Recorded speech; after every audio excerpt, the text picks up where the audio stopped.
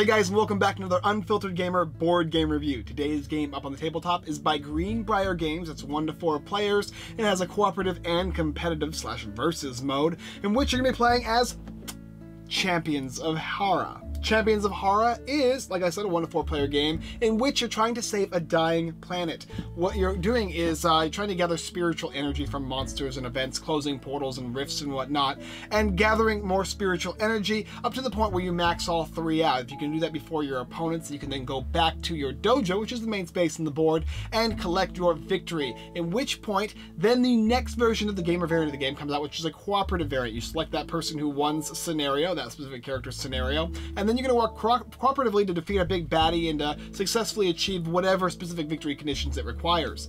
Champions of Hara is a big box game, so we're going to take it all the way back and show you everything we got here. I will explain basically what everything is and then how it kind of functions. To give you a full walkthrough on this would require its own separate video, and this is mainly a review, but I want to go into detail with some of the different things you can do and the different characters and how it works, because there's a lot of stuff going on in this game. And then after that, we'll come back up and I'll tell you what I think about the game and whether or not you should take a look at Champions of Hara by Greenbrier Games. So here we have a set up 4-player game of Champions of Hara or Hera, and in which case it has this entire board, all the different event spaces, all the characters here in the middle with the dojo. I'm just going to go ahead and start talking about everything in order as best I possibly can, because there's a lot to go over. Now, first of all, there's player boards in the game. As you see, there's 4 of them here because it plays 1 to 4 players, and each of the player boards is going to have 3 types of energy: blue, green, and red, as well as you're going to have this energy here, and then this is going to be your health tracker here, and it tells you on your cards what they start with. So this is spirit, energy, health,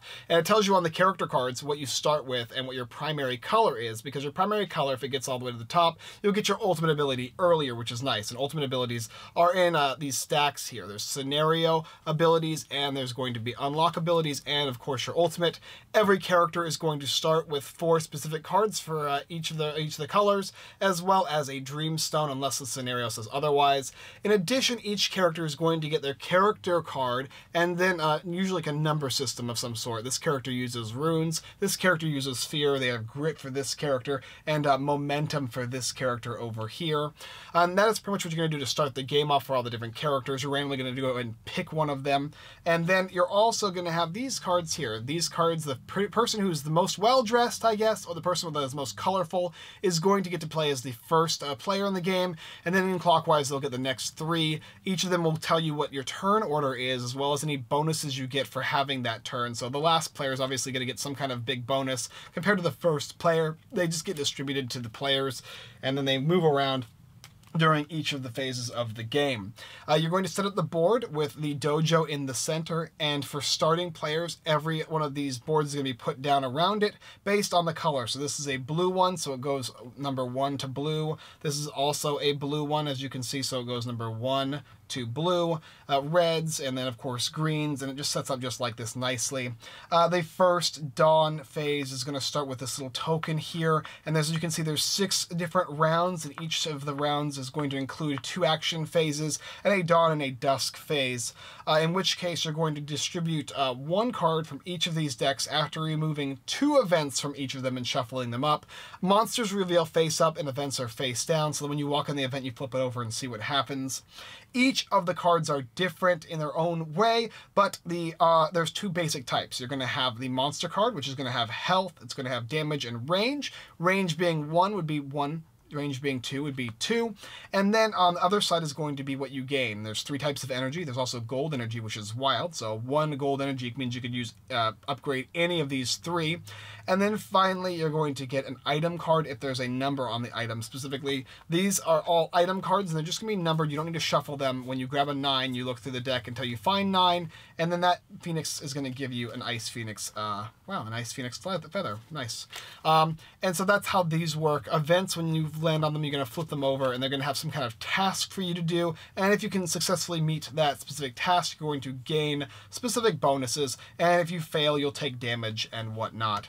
Whenever your health goes to 0, you're going to basically have to go back to the middle of the board, and you're going to lose out on some energy, as well as if somebody beat you instead of a monster, they're going to actually gain 2 gold energy. So there is some PvP in the game as well. But in general, you're going to be moving around the board. There's some extra stuff in the game, like for instance, there's these characters here, which are going to be during the co-op portion of the game. There's also these the health token and what they do. There's dusk cards and world shift cards. Dusk cards spawn during the dusk phase, and world shift cards spawn after each round. During the dawn phase, the first thing you do is flip over 1 card from each of these, and then you put them in the space that is corresponding to the round, so 1 through 6. So if this is over here on the 4th dawn, you're going to place 1 card from each of the decks on the 4th tile space, monsters face up, events face down. After which case, of doing this in the dawn phase, every single player is going to have the opportunity to do an adventure phase and then a monster attack phase. Adventure is pretty simple. You're going to have 4 cards to start with, and you're going to be able to play them from your hand. When you play them, they're actually going to flip over, so they say in hand here, and they say on board here. When you play them from your hand, they're going to let you do stuff, like for instance, move up to 2 spaces, or this one over here says you can take a damage, and your next attack this turn will, with single targets, gains +1 damage, +1 range. You do 3 of these. When you play, you can only play 1 card of each type a turn, so you can't play this like this and then play it from the board. But when you play cards, they go to the board, they get flipped over, and then on your next phase of playing the adventure, you can play them from the board and put them back into your hand. So they have 2 different abilities based on where they are, whether they're in your hand or on the board here. And another thing to note too is you're going to be gaining specific bonuses like fear and whatnot. This guy here, whenever he takes damage, he gains fear, and they all have different ways in which they're going to gain their bonuses. But in addition, when you gain energy and whatnot from defeating monsters and completing events, you're going to move these trackers up, and when they hit the middle here, you're going to unlock bonus cards. In addition, if you have a primary color, like this one over here is blue, if it goes to the top here, you get your ultimate ability, and in here it shows you the ultimate. It's going to be these gold bordered cards. Very, very powerful cards that you can use on your turn. If you don't unlock it soon enough, like by the time it is round 3, then they just simply unlock, and I believe there's another way. Other card effects can actually have them unlock as well. When you play cards from your hand, sometimes they're going to require activations or amount of time. So this one says here you can play up to 4 turns. Maybe it'll be like you get +1 attack for the next 2 action cards. So you do this, put it on 2, and then when you play a card, it'll go down to 1. You're also going to have a scenario tokens. You're going to have these chaos or doom tokens, and then you're going to have these spore tokens that basically take into effect. But anyway, so after the players take their 3 actions, which usually involve them moving around the board and attacking based on their range, hopefully defeating monsters, then all the monsters on the board are going to check to see if they do any damage to anybody based on how far away people are and based on their range. Some of the monsters have special abilities, like this one says you can steal 1 spirit from any player when you defeat this guy, and this one is dangerous. When you enter the space, you lose a health. After the monster phase goes, every player is going to do that. It'll move from dawn to dusk, and dusk is basically going to give you X+1 number of players. You're going to flip one. You're going to roll this, flip this over, and place it on the board. Here is going to be 5, so you place it here. It says purple 5. But if this is already taken, it'll go down to 4. If all of these are taken, it'll go to 2. And if it goes all the way to 1, you're going to put it on a 6. If all of these are filled, you're going to re-roll the dice and place it somewhere else. 1 and 4, so in this case it would go to 6, and then you're going to do that 1 for every single player in the game, so dust cards will spawn. Then you're going to rinse and repeat, everybody getting to take that adventure phase and the monster phase, and after that happens, before moving to the second portion of the game, out of the 6 here, you're going to go ahead and flip a world shift card. And world shift cards are actually going to let you move the board around by the different tiles around the board. They'll do certain things like that. Whenever you do move pieces around the board or move the big tiles here on the board, make sure they stay in the same orientation. So for instance, if I want to move these 2 here, I'd simply pick them up as they are, switch them back, and place them back down again. And then you're going to rinse and repeat, obviously, until all the way down to 6 here. Now, the way you win the game is by getting all of your energy, your blue, red, and green, all the way to the top here, and then going back to the dojo. If you can do that first, you're going to win the game. And then you're going to move on to the next portion of the second game, actually, which is going to be the cooperative variant of the game. game, in which you're going to take that specific character. So for instance, if this character over here won the game, Thomas, then you're going to go ahead and simply have him and his scenario, and you're going to basically make a cooperative variant of the game that you'll be playing together to defeat certain monsters and whatnot. These are actually what are used for the cooperative variant in which you're going to be fighting against these, as well as the scenario cards and whatnot in the game. But I'm not going to get too much into that. I think I've already explained enough about how the game basically works on a very generic level that gives you enough to know how to set the game up and to begin the game. That's pretty much the idea of how to play the game and how to win at least the versus mode of the game. So let's come up now and talk about Greenbrier Games' Champions of Hara and what I think about it completely. So that's the basic idea of how to play the game. Now, of course, when you defeat things, it's going to be just simply reducing their health to 0. If you can't do that, then you're not going to be able to defeat it, and you're going to have range and whatnot, just like the monsters will.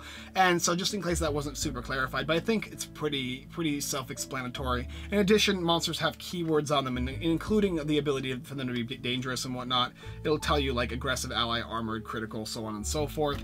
And there's a bunch of unlock cards that you're going to be getting throughout the game with your character. And I mainly play the versus. We play the cooperative once, and overall, this game is, first of all and foremost, beautiful. It is colorful, it is very, holds a lot of table space, and when you walk over to it just by looking at it, you're just like, wow, I'd like to play that game, or I want to see what's going on, because everything is set up very, very nicely. Greenbrier Games did a great job at making this game look good. The components are great quality, the miniatures are amazing. The first thing that hooked me on this game was the Spirit Girl. She's got a huge spear underneath her, and she's just this little girl. Looks great. All the character miniatures are all unique in their own way, as well as the character abilities and whatnot themselves. I like the idea of characters getting runes and fear and whatnot, and how you can kind of manipulate them to give you bonuses and whatnot. Fear is gonna, or being terrified and whatnot with the girl I like to play a lot, which is her. She's actually able to gain fear, and as she gains more fear, she gets these specific keywords, and on her card it specifically says, if you're terrified, this does this as opposed to this. Really, really, really cool. The board's always gonna be changing and different. You can play the basic mode, and that even the basic mode is going to hold a lot of gameplay. You can play the versus mode, you can play the competitive mode afterwards, you can just play the competitive, cooperative mode, you can just play the cooperative mode by itself. It all really works.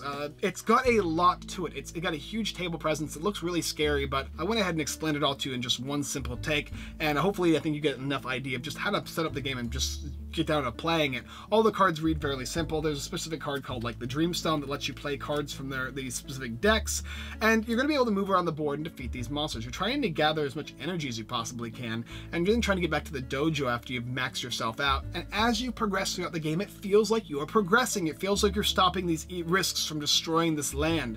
It feels like you're stopping the monsters from going insane, because as the game goes on, the board starts filling up more and more. With more players, it's a lot more fun, but it takes a little bit longer. As far as the quality, the artwork, the stylized game, the mechanics, I like it all. It's really fun. I think the only thing that would probably hold people back is it's a longer game. This is about 30 minutes a player, so you can run into the 2-hour game time when you have 4 players fully. And I think that's pretty much it. If you don't like games that are thick and have I guess a lot of stuff going on, maybe it wouldn't be your style. Or maybe just big box games in general as mini games. It doesn't have a huge amount of miniatures. It has like these 6 characters, and it has the big boss villains, but overall it's gonna be more a tactical style game. It's different than a lot of the big box games I've seen. I like the fact that the board moves back and forth as the world shifts. Things change. You feel like you're out of position for a second, and that you're not going to catch up, and all of a sudden your board switches to where all the monsters are, which is exactly where you need to be to get all that energy. Really cool. You're also not going to be limited in the game. If you go down to 0 health, yeah, you're going to lose a couple energy because you failed to do what you needed to do, and yeah, it's your fault when you mess up, but you're going to go back to the dojo, you're going to lose some energy, and you're going to keep playing the game, and it's still not over for you. There's no win more mechanics. It's simply that you can choose how you want to progress on your trail, and as you gather more energy from different types, you can gather the cards you want. So maybe you want to go for blue because your favorite card is in the blue category of that specific character. You can do that, no problem. The ultimate, everybody's going to get one at a certain point. So even if you don't advance your color to a certain level at a certain time, yeah, you could do that, and it could give you a bonus earlier game, but you're still not going to be falling behind because you're going to be granted it later. overall, it's a really cool game. If this looks interesting to you at all, I would definitely take a look at it. For those of you who like more simple gateway games, this is probably not going to be one for you, but if you like deep strategy, if you like the competitive and cooperative aspects of this game, you should definitely check this game out. I would also suggest go ahead and look at somebody else's video. I wish I had wanted to explain to you straight up for the cooperative aspect of the game. It is different. There are a lot of extra different aspects to it. There are the guys here that have all the different rulings on them, corrupted by ambition, their passives and weaknesses, and they have all kinds of different things that include their HP and whatnot. So it makes a big difference. The dust cards are also going to be different from each of the world cards, and all the worlds feel different as you're moving through. I have nothing good to say about this game. I really enjoyed it, but like I said before, just games that are a little thick, a little more non-gateway, probably want to stay away from this one. But otherwise, I would definitely check out Champions of Hara by Greenbrier Games. A fun, expansive game that just makes me go, wow, I want to play that game.